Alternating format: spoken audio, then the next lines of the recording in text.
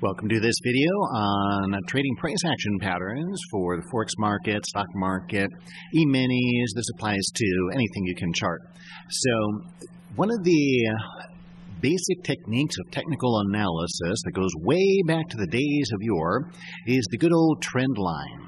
So let's take a look at trend lines. Let me show you why I never use trend lines. I do not like them. And I know that's a bit controversial since they are really a standard in technical analysis, but I find no use for them whatsoever, and I'll show you what I use instead. So trend line we would draw from a high to a high, for example. And then we'd say, okay, that is the trend, and we wouldn't want that trend line to be broken. But guess what? Oh, there it is. It's broken. And you'll see this quite often on charts when people draw trend lines. Then they draw another one because, oh, this high put in a higher high, so now they'll draw another one from there. But guess what? Oops, that one gets broken. But the market still goes down, doesn't it? So therefore, they draw on yet another one, and they'll draw it from there to there. And you'll often see these kind of fan patterns drawn. But really, what use is that? Because you're starting out at this lower one, and then it's broken, and the reason that these don't work, the reason that they're really meaningless and completely useless, in my never-be-humble opinion, is because they're linear. And the markets are not linear. The markets are a bit messy. The markets are not that neat and tidy. Think about it. You've got people from all over, not just the country, but all over the world, millions and millions of people, and not only people, but computers and algo programs and high-frequency traders. You got long-term investors, short-term traders. You got people trading options on this stuff. It's just a big, huge, massive operation that's international, and therefore, how can you expect everybody to be on the same page enough to make a chart pattern linear? No, it's going to have some noisiness to it, some messiness to it, some randomness to it. You cannot expect it to be that perfect that you can use linear examples for trends, for example. They're going to be a little messier than that. So what I do again is just do a different technique that is also very, very common in technical analysis, and that's a moving average. I'm going to leave these three on here, and then let's just apply a moving average. So we'll go up here and, well, let's just do it this way. It's a little faster. So we'll go up here, and one of the moving averages that I like to use is the exponential moving average.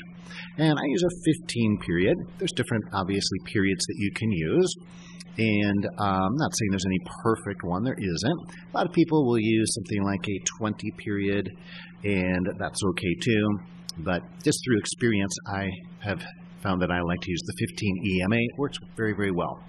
So now if we look at the same example, where we drew the trend line from here to here, then from here, then from here. Well, look, if we just put the 15 EMA on here, 15 exponential moving average, it actually touches all these points. So this stays below it, that stays below it, that high stays below it, all three highs stay below it. And notice it's not linear, it wiggles. It wiggles. That's because the markets wiggle. In other words, using a moving average instead of a straight line, you'll see that moving average kind of wiggling and having a little bit of flexibility to it. And that's because of the market movement before that it creates that into the future. And so, therefore, it is really creating a pattern that is more realistic. In fact, it's not only just realistic, it's actually based on actual price action from the past. And so therefore it continues to create price action that's more realistic into the future based on actual price action, actual price movement. And so therefore what does it do? Well, it actually shows that, yeah, as long as we stay below that 15 EMA, we're golden. We're still in that directional move, in this case down. And once we get above it, well, that's done. That's done. Then we can look for another direction, or in this case, it just goes sideways for a while. All right, let's bring an example of the euro now. Show that this also is true with forex. We'll bring our ray here. And if we were to drop from this high to that high, okay, that's not too bad, but then we didn't quite catch it, so then you drop from here to here, and then, oh, that one goes a little high, and maybe from here to here. Again, you know, you just start getting messy lines. So it just, again, is not really, to me, the optimal way to do it. And that's simply because, again, markets don't move in a linear fashion. In fact, what's even more interesting beyond that is that markets, we're not seeing all the data. You are not seeing all the data. Did you know that? So in Forex, I think you probably know that, spot Forex at least, because it doesn't go through a centralized exchange. So there's that issue. With stocks, though, a lot of people think, oh, it all goes through a central exchange. Not really. Not really. There's a lot of variance there. I could go into a whole thing about dark pools. Dark pools are really important to understand because a lot of the big orders go through dark pools. That's pretty much why they exist, so that the big institutions can place their orders there and their volume not be tracked by people like you and me. So we'll do maybe another video on that at some point. But that also creates some of the unpredictability of the market, which is pretty much the purpose of them. So anyway, I put my 15 EMA on here now, the black line, as you can see. And let's actually make that a little thicker, just so it stands out more. We'll make it with 4 instead. And there we go, that's a little better.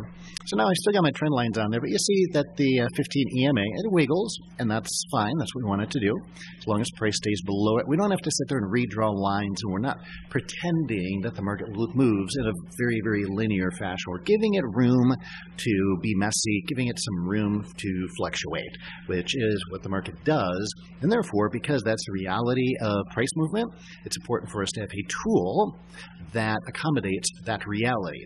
So if you use straight lines, such as trend lines, so-called trend lines, then you're actually dealing with a misconception, and you're putting your mind in an unrealistic expectation. And that alone can mess you up psychologically when you're trading. So that's a reason not to use them right there. So if you like this video, please understand it's not free. Well, it's free on YouTube, but if you got value from it, you have a moral obligation to pay it forward. Share it with others by clicking the share button below and share it with your friends and family on social media. In addition, if you're watching this on YouTube, please click the thumbs up icon and leave a comment. That really encourages me to give you more free tutorials.